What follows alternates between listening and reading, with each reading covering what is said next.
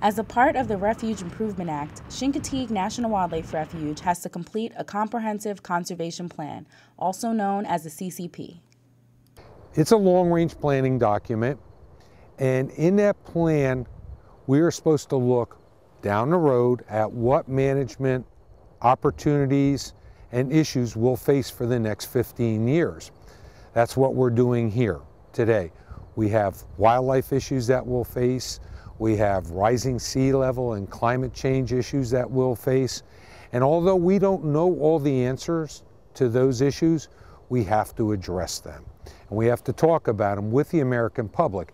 As a part of the CCP process, Chincoteague National Wildlife Refuge has developed 4 draft alternatives before completing their final document. We've developed 4 based upon the feedback that we've received from our previous public meetings.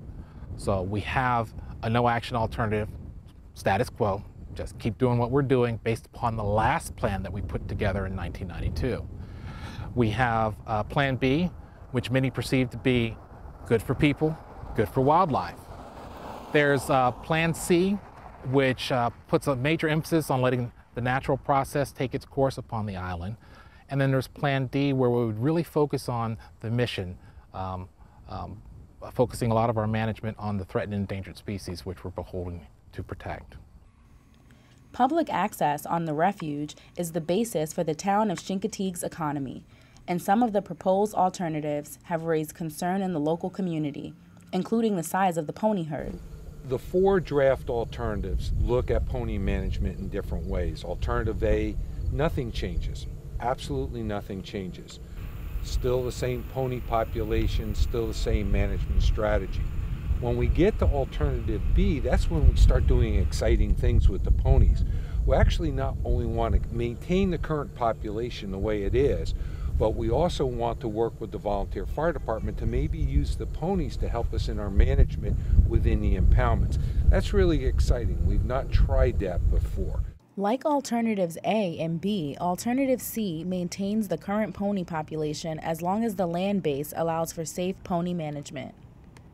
Alternative D is the only alternative that proposes reducing the number of ponies on the refuge over the next 15 years. Because Chincoteague is a coastal community, the threat of sea level rise affects how the refuge will plan for beach access and parking. We want to reassure the American public that the Fish and Wildlife Service plans to have a recreational beach.